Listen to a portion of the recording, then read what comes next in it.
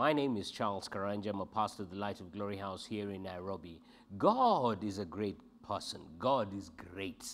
God is great. I know you might be sitting there and wondering, what do you mean God is great when I'm faced with all these troubles all around me? But I came to remind you that listen. In spite of the unpaid bills, in spite of the debts that you may be spiraling out of control, in spite of the issues that your marriage is having, in spite of the fact that maybe your children are wayward, in spite of the fact that life seems to be out of control, I came to announce to you that God is great and God is still God. God has not left his place, neither has he changed who he is. Can I tell you something? The Bible says in Psalms 47 verse 2 that God is a great king over all the earth. God is king even over wherever you are, whether you are up there in Lodwa or you are Namanga, whether you are listening to us from whichever part of the world you are joining us online. Let me announce to you that God is a great king over all the earth. God is the one who is in charge and not the troubles that you are facing. And let me tell you something about this great God who is also the great king over all the earth. He only does great things. The Bible says in Psalm 71 verse 19, and also your righteousness, O God, is very high. You have done great things, O God. Who is like you? God only does great things. Can I tell you what Exodus 14 verse 31 says? Thus Israel saw the great work which the Lord God had done in Egypt. You are about to see the great work that God is about to do in your life. You are about to see God's greatness revealed in everything that pertains to you. I want to encourage you and to tell you that this morning, today, as you step out of wherever you are, step out knowing that God is great, that he is a great king, and that he does great things. Can I tell you something also to encourage you that no one can compare, nothing can compare with the greatness that God has. No one can compare with the greatness of God. No one can compare with what he is able to do. The Bible says in Psalm 77 verse 13, oh, your way, O God, is in the sanctuary. Who is so great a God as you? Who is so great a God as the one who is the Alpha and the Omega, the beginning and the end, the first and the last, the one who is everything, the one who is the supplier. He's the one who's Jehovah Jireh. He's the one who's Jehovah Nissi, the Lord our banner. He's the one who is the God of our salvation. He's the God of our deliverance. He's the one who is our maker. He is the one who is in control and not the issues that seem to be afflicting your life. And I tell you something, inside each and every one of us who believes in God is the seed of greatness. The Bible tells me in Genesis chapter 1 that after God had created the earth, in verse 26, he enters a conversation and says, let us make man in our image and in our likeness. I'm made in the image of God. I'm made with the likeness of God. That tells me that I'm made in the image of greatness. In the aspect of the likeness, everything that God does that is great, then even me, only things I can do are great things. Can I announce to you and to tell you something? That from today, in the name of Jesus, you will begin to appreciate that your identity is one of greatness and that your acts are those of greatness. When people look at your business, they'll see how great it is. When people look at your marriage, they'll see how great it is. When people look at your family, they will look and say, wow, look at such a great family. Everything about you will be great in the name of Jesus. Can I tell you something? The earth and the generations that we are living in, everybody is waiting to see the greatness of God. The Bible says in Romans chapter 8 verse 19 that creation is groaning, waiting to see the manifestation of the sons of God. If my God is the one who is such a great king over all the earth, he's the one who only does great things, and no one can compare with his greatness, then surely creation is waiting to see the manifestation of those who are doing great things. Can I hear a louder amen? I want to encourage you and to tell you something, that the thoughts that God has for you and I are thoughts of greatness. In fact, the Bible says in Psalms 139 verse 17 that the sum of thoughts that God has for you and I, they are great. God has so many good thoughts about you that they are only classed as great. Can I talk to you and to tell you something? You are born to be great. The Bible says in Isaiah chapter 8 verse 18 saying that here I am, we and my children, we are for signs and for wonders. You are born for greatness. You are born to be great. You are born to be a wonder. You are born to be a sign and a wonder in this generation. You are not born to be a sign of failure. You are born to be a sign of greatness. You are born to confound others with the greatness of what God is doing in your life. You are born to show people the greatness, the goodness of God. You are born that wherever you walk, everybody looks at you and marvels. Everybody looks at you in amazement at the greatness of what God can do through you. Can I tell you something? Greatness is not the preservation of a few people. Greatness is not the preservation of those who are elected in political office. Greatness is not the position that is only given to those who are chosen. Greatness is your right. You are the child of God. Greatness is your right. I want to encourage you and to tell you something. My brother, my sister, listen, greatness is your right. And let me tell you something, God's definition of greatness is not the same as the world's definition of greatness. There was a rich man. Jesus gave a parable of a rich man and Lazarus. This rich man had everything. After he harvested, he only wanted to increase his barns. There was a poor man outside his place, and that poor man had nothing. The Bible tells us that when they both died, the rich man was in hell, and the poor man was in a great place called heaven. Let me tell you something. The world may be looking and thinking everything is all made up about you. But when God looks at you, is everything made up with you?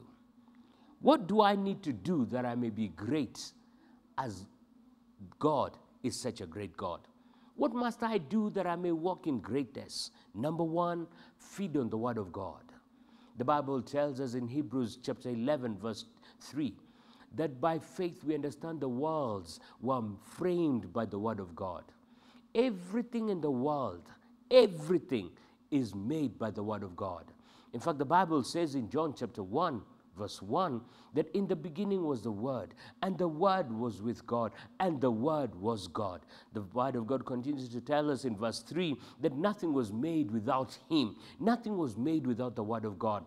It is by feeding in the Word of God that you can be able to create greatness in your life. It is when you spend time feeding on the Word of God that you walk into a place of greatness. Can I tell you something about the Word of God? The Bible says in 1 Peter chapter 1, verse 23, having been born again, not of corruptible, but of incorruptible seed.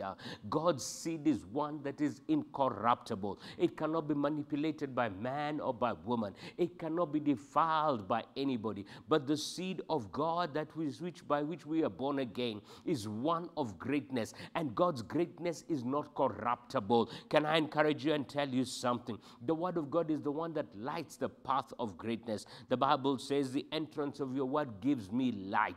Any situation that you are looking and saying this situation is big, I came to announce to you that as you allow the Word of God to enter your life, light begins to shine over your path in the name of Jesus. Can I tell you something? The Word of God is the one that is the doorway to success. Joshua was about to enter into Canaan as the leader of over 3 million children of Israel. They were about to partake of the inheritance. The promise that they had always held that they'd walk into a place. And God looked at Joshua and told him, be strong, in Joshua chapter 1, verse 7. And then in verse 8, God tells him, listen, meditate on the Word of God day and night, that you may have success, that you may prosper in the way that you are going. The Word of God is the one that brings you to a place of prosperity. The Word of God is the one that brings you into a place that you are established. The Word of God is the one that shows you where you are to go. The Word of God reveals to you God's will. It reveals to you God's mind.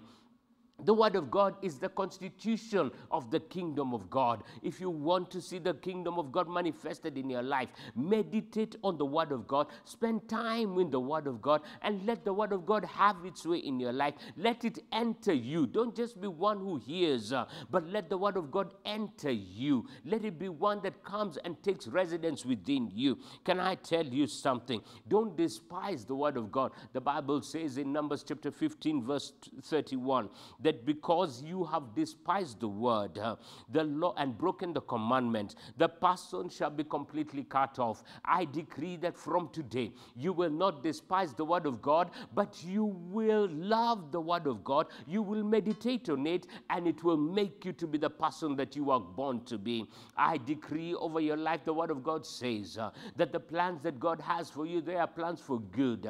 They are plans for your health and plans for your wealth. Can I encourage you and tell you something, my brother, my sister? I decree and I declare that from today, as you meditate on the word of God, you come into the place that you know the good plans that God has for you. You come into the place that you walk in the good plans that God has for you. Your day of wealth is here. Your day of health is here. Your day of well-being is here. Your day of promotion is here. Your day of elevation is here in Jesus' name. Can I talk to you and tell you something about the word of God? The Bible tells us in Joshua chapter 21, verse 45, that every good promise that God had made to Joshua, it came to pass.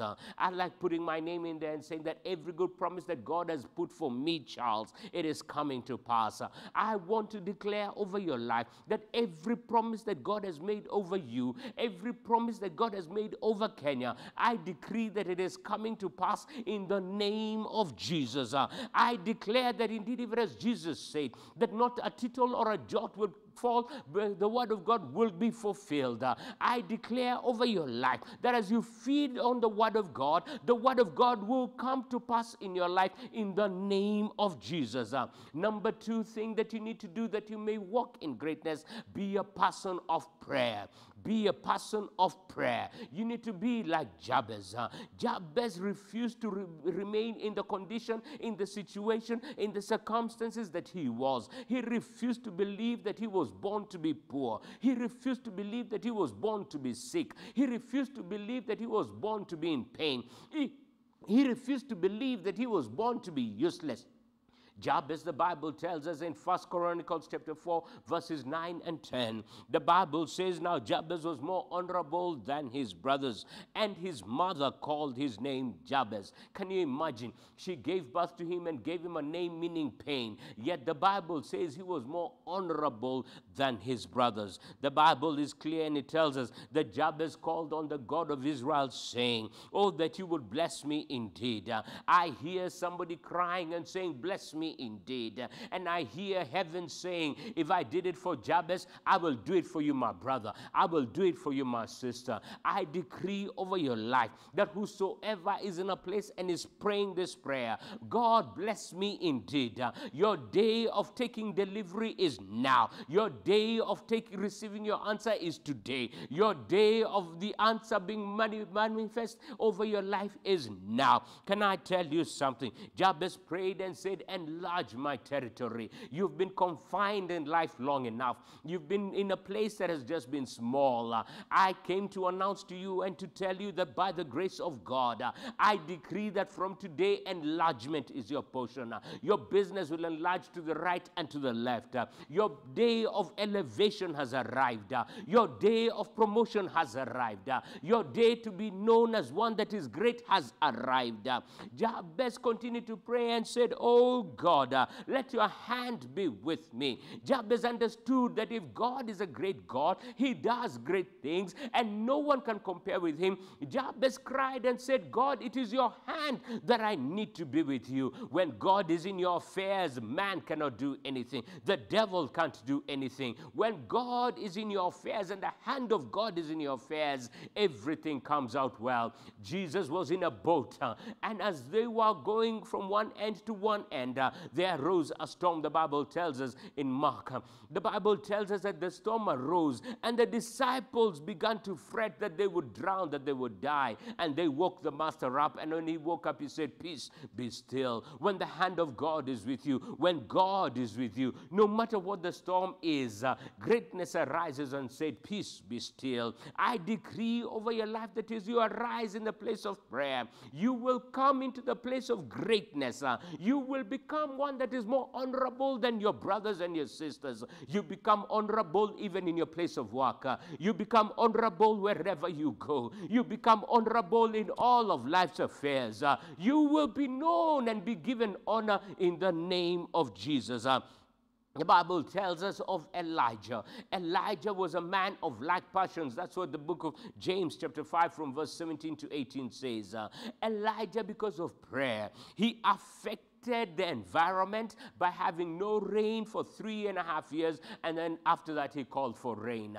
He affected the political status. Elijah impacted even the religious status of his society. I want to declare and to also to encourage somebody here. I pray that you will arise in the place of prayer and you will say, Jehovah God, Kenya can never be the same because of me. Kenya has to arise into a new place of greatness. God, my family is coming out of this miry clay, and you will make us to stand in the place that you've ordained for us. I want to announce to somebody who's been crying to God, crying to the heavens, crying and crying all over. Your day of greatness has arrived. The same way Elijah prayed, and the Bible says that God hearkened unto him. I decree that God will hearken unto you in the name of Jesus. I declare that indeed, even as the word of God says in Jeremiah 33 verse 3, call unto me and I will show you great and mighty things. Your day to see great and mighty things is here. Your day of greatness is now. Your day of walking in greatness is here. Your day to possess greatness is here. I decree that your finances come into the place of greatness. Your health comes into the place of greatness. Your marriage walks into the place of greatness. Everything about you shall be great in the name of Jesus. Your day of a turnaround, because when you meet the one that is greater, greatness is imparted. God is turning your life from being nothing into being one that is greater. I decree and I declare over your lives that from today, in the name of Jesus, greatness shall not depart from your lips. Greatness shall not depart from your lives. Greatness shall not depart from what pertains to you. I decree that whatever is in your life, wherever you are and you have been struggling, I decree that in the name of Jesus, you will not struggle anymore because you are great. Think about Her Majesty the Queen of England. She doesn't have to even carry money, so they tell us, because the money in the United Kingdom bears her face.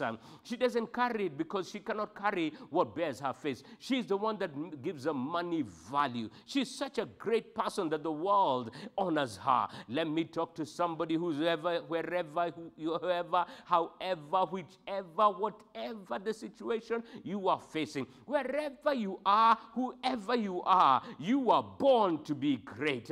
I want to encourage you the same way Jabez got on his knees, the same way Elijah prayed, that you can also open your mouth and declare, oh God, this is my day for greatness. This is my time for greatness. This is my period of greatness. And I declare that as you make that prayer, your day of receiving an answer is here and now. Your day of coming into greatness is now, in Jesus' name. The third thing that you need to do that you may come into a place of greatness is be a person of praise. Be a person of praise. Be a person that is thankful. Be a person that is grateful. The Bible says in Psalms 100 verse 4, we enter the gates of the one that is great with thanksgiving. Too many of us in life are so busy grumbling, and no wonder we are groveling in life. You need to be a person that is grateful, that you may be great and full of it. You need to be one that indeed acknowledges that God, you are the Alpha and the Omega. Only you are God and no one else. When you decide to give God praise, you are declaring God of who He is. You are praising Him for what He is. When you're saying thank you, you're saying, God, thank you for all the things that you've done for me. The fact that I'm alive, I may not have everything I want, but God, I just want to say thank you. I just want to say thank you. I just want to say thank you for blessing me. Thank you for giving me life. I may not have everything I want, but God, I'm alive. That is good enough reason for me to jump out of bed and to give you a praise. The Bible says in 2 Chronicles chapter 20, verse 22, now when the people began to sing and to praise, the Lord set ambushes. When you open your mouth and you give God praise, the Lord sets ambushes against every enemy. The Lord rises against every foe that has settled against you. I want to encourage you that not only should you sing songs when you go to church, but develop the attitude, develop a habit that wherever you are, you have a song of praise that you're singing to God. I want to encourage you that you rise up in the morning and say, God, I give you praise for this day. This is the day you have made. I will rejoice because it is a day of greatness. I will be glad, for indeed it is a day that indeed we will see your goodness. I will rejoice because, oh God, you alone are God, and there is no one else but you. No one else does great things like you. Learn to open your mouth even at lunchtime. Learn to open your mouth even in the evening. Learn to open your mouth even when you're in the matatu. Learn to open your mouth even when you're on the border. And all you will say is, God, I just want to give you praise. For you alone are the Most High God. I thank you because in Genesis you're the creator. I thank you because in Exodus you're the one that leads me out. I thank you because in Leviticus you're the lawgiver. I thank you because in Numbers, you promise me that you cannot lie, that indeed what you promise you will do. I thank you because in Deuteronomy, oh God, I meet the one who indeed is mighty. You're the one that says that I am the head and not the tail. You're the one that gives me the power to create wealth. I thank you, Jehovah, because in the book of Joshua, every wall of Jericho is coming down. I thank you, Father God, because in the book of Judges, you're the one that anoints and delivers me from my enemies. I thank you, Father, because in the book of Ruth, you're the one that takes me from the unknown and puts me in front, and I have a child when everything else seemed dead. You're the one that turns my bitterness into joy. In the book of Samuel, you're the one who's the prophet, oh God. I thank you because your word is always coming to pass. I thank you because in Samuel, I meet a man called David. He was brought from the back, from the sheepfold, and put in front and became a king. Jehovah, I thank you because in my life I may not be known by anybody, but Jehovah, as I give you praise, you are the one that is the lifter of my head. You're the one that meets my needs. You're the one that protects me. You're the one that delivers me. You're the one that surrounds me. You're the one that is my glory. You're the one that is my shield, and you're the one that is the lifter of my head. You can go through every book of the Bible and give God praise for every good reason. I want to encourage you and to tell you something, that I give God praise because he's the soon and coming King. He's the one who is mighty. He's the one who is glorious. He's the one who's a holy God. He's a mighty God. Number 4 thing that you need that you may see greatness, you need to have faith in God. The Bible says in Hebrews chapter 11 verse 6, without faith it is impossible to please God. You cannot be great if you cannot please the one that is great and is the one that has made you. You need to have faith in God. The Bible says in Hebrews chapter 4 verse 2, for indeed the gospel is preached to us as well as to them, but the word which they had did not profit them, not being mixed with faith with those who had it. Until faith is mixed in what you're hearing in the word of God, you cannot be able to enjoy the profit of God. You cannot be able to walk in the place of greatness. Can I talk to you and tell you something? It is faith that brings you into a place of greatness. Jesus, a blind man, walked up to him in Matthew chapter 9. And when he walked up to him, he asked him, what do you want me to do? He said, I want to see. And Jesus looked at him and told him, according to your faith, according to your faith, according to your faith. Faith is God's vehicle for delivering your miracle. Faith is God's vehicle for delivering your greatness. The Bible tells us in Hebrews chapter 11, when you read through the whole of Hebrews chapter 11, you encounter a hall of fame. You see men and women who by faith, they subdued the kingdoms. They made lions keep quiet. They did great things. They took over the places, all because they had faith in God. Faith is what you need that you may come into the place that God has ordained for you. The Bible tells me of a man called Abraham. Abraham was told by God at 75, leave this place and go to a country that I will show you. I want to encourage you and to tell you something. Faith is going the step that God has told you to go. It is doing what God has told you to do. Abraham was promised by God and told by God that you would have a child. The Bible says in Romans chapter 4 verse 20 that he did not waver. Abraham did not look at his age. He did not look at the wife's age, but he believed that the promise of God would come to pass. I don't know what you are believing God for. Stop looking at your circumstances and thinking that it's never going to come to pass. Stop looking and thinking that it's never going to happen. Can I talk to you and tell you something? My brother, my sister, the promise of God will come to pass. His word will never fail. Man may fail, but God can never fail. The last component that I need to talk to you that brings greatness is that you need to be a person that loves God. You need to love God. You need to love God. You need to love God. Love is the greatest thing. The Bible says in 1 Corinthians chapter 13, verse 13, that indeed, and now abide faith, hope, and love. But the greatest of this is love. In fact, the Bible says in 1 Corinthians 13 verse 8 that love never fails. The reason Jesus came and died on the cross was that you and I may encounter the love of God. The Bible says, for God so loved the world that he gave his only begotten son. God didn't show us his love because we knew him or because we deserved it, but because he loved us, he sent his son to die for us. Can I tell you something? God is love. You cannot be great and not be a person who loves God. Well, you cannot be great and be a person who walks in love. You cannot be great if you are not one who loves like never before. And I talk to you and tell you something. Faith cannot work unless you're one who walks in love. The Bible says that faith, in Galatians chapter 5 verse 6, for in Christ Jesus neither circumcision or uncircumcision avails anything, but faith working through love. I want to encourage you and to tell you something, my brother, my sister, wherever you are. Check your love walk. Check your love walk. Find out if you are walking in love. Find out if you are walking in the grace of God and loving God like never before. Find out if you are in a place where you love God extensively. I encourage you, my brother, my sister, be a person that loves God and you will see the greatness of God like never before. Listen to what I have said. Greatness is your portion. You are born to be great. Be a person who feeds on the word that you may draw greatness. Be a person of prayer that you may engage greatness. Be a person of praise that greatness may contend for you.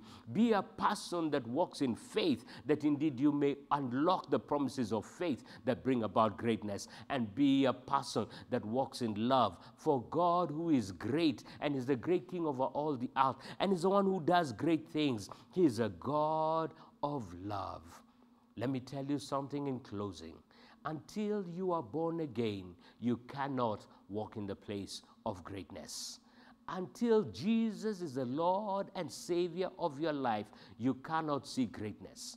Don't believe that money will make you great. It's Jesus in your life that begins the process of you being great. Wherever you are, if Jesus is not the Lord and Savior of your life, I want to invite you at this moment to lift up your hand and say this prayer after me. Dear Lord Jesus, I repent today as a sinner.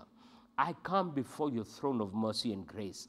I pray, Lord Jesus, that you will come into my heart, be the Lord and Savior of my heart. Father, I ask that you will cleanse me of every sin. I plead the blood of Jesus over my life, over my affairs. Cleanse me of every sin. Cleanse me of every evil that I have done. Cleanse me of every wrong that I have done. I pray, Jehovah God, that you will from today, even as your word says, even as I declare that Jesus Christ is my Lord and my Savior, from today I am saved. In Jesus' name, amen. You are great. As you take those few principles that I have shared, I believe your life will be one that is filled with greatness. Father, we want to say thank you. Greatness is our portion. Your word says, call unto me and I will show you great and mighty things. Father, even right now we come in agreement. I come in agreement with every listener wherever they are across the world. I decree that greatness is their portion. Your word says, call unto me and I will show you great and mighty things. Jehovah, in the name of Jesus, I pray that you will show Kenya great things. You will do great and mighty things over Kenya. We lift the president, his wife, the deputy president and his wife. We lift the entire cabinet before thee, O God. May this be their day of greatness. May this be their day of you showing them great and mighty things. May Kenya arise to new levels of empowerment, of progress. May Kenya arise to be a nation that Jehovah God, for your word says righteousness exalts a nation. May Kenya rise in a place of greatness, that as righteousness comes across each and every person, O God, that indeed, O God, we will be exalted even above what other men may be saying is the level of which Kenya may go to. I pray for every cabinet secretary. I pray for every governor, every member of parliament, every senator, every MCA. I pray for the government. I pray for every civil servant. I pray for every teacher. I pray for every Kenyan wherever you are. I decree greatness is your portion. We are for signs and wonders. Wherever we go, I decree that we will walk in signs and wonders. I decree that whatever may have held back signs and wonders in your life, it is being pushed back in the name of Jesus.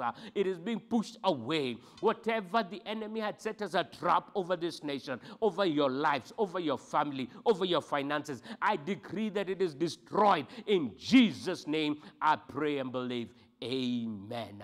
My name is Charles Karanja. I'm a pastor with Light of Glory House. We meet every Sunday at Pride Center, Pride in Westlands, on Westlands Road, next to Graffin's College. I invite you for a service from 9 a.m. Services from 9 to 11 every Sunday. We look forward to meeting you, and I look forward also to hearing from you. May God bless you richly. God bless you, and bye.